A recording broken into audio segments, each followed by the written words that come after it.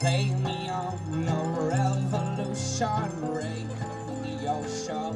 We're organising a protest today because bureaucrats in these buildings behind us are actually writing a new trade agreement. It's going to be the biggest trade agreement in history between the US and the EU. This trade deal has been written because they say it's going to deliver jobs and it's going to bring money to people. But this is a Trojan horse. What it is actually a big shift of power away from democracies, away from people and towards corporations. What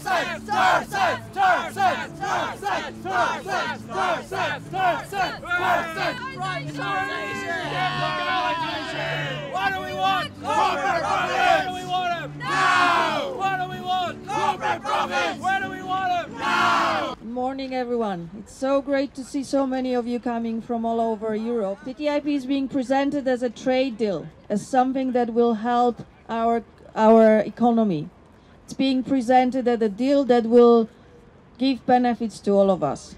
But the reality is very different. This is a deal as no other. This is a deal where our regulatory, our safety, our regulations are at stake.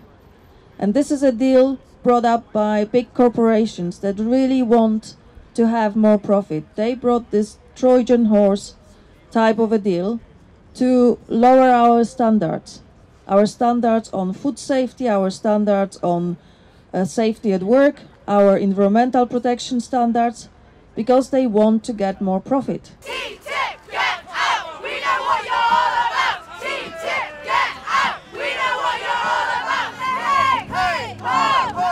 TTIP has to go! Say hey, hey, ho, ho! TTIP has to go! Say hey, hey, ho, ho! TTIP has to go! Say hey, hey, ho, ho! TTIP has to go! Money! Money! Money! Money! Corporate profits! Wow! Money is everything! Money!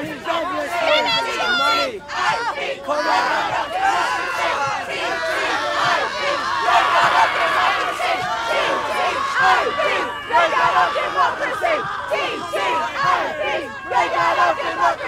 Well, I'm here to defend our profits, to defend the businesses of Europe and North America. We have the power inside the negotiating rooms.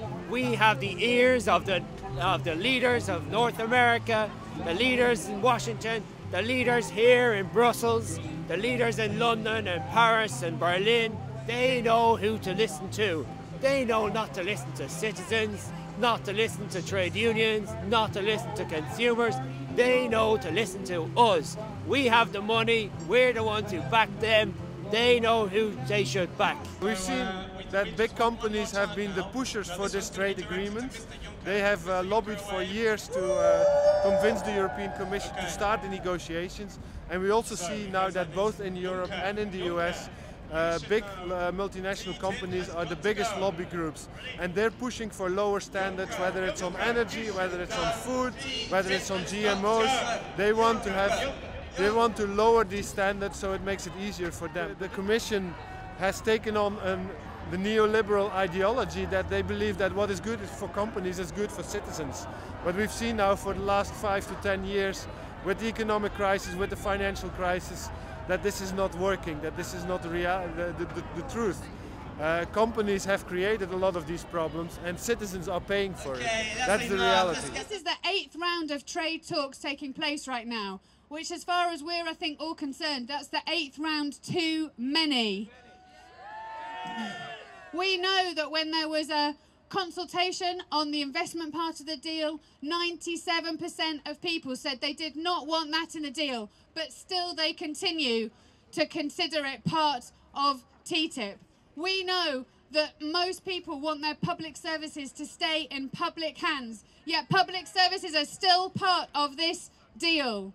We know that we have standards for our workers and for food and the environment that we are proud of in Europe, yet these are the very things at risk through the negotiations in TTIP. They are seen as barriers to trade. There's a part of TTIP which is still fairly unknown, which is the part about regulatory cooperation.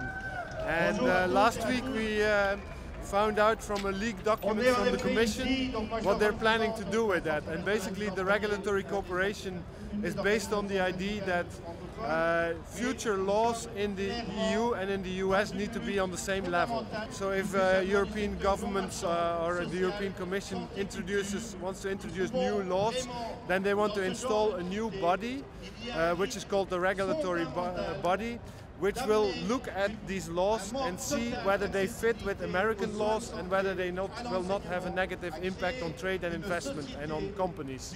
So this regulatory cooperation body will be the best instrument for multinational companies to basically stop any future legislation in terms of labor standards, in terms of environmental standards, food standards or consumer rights.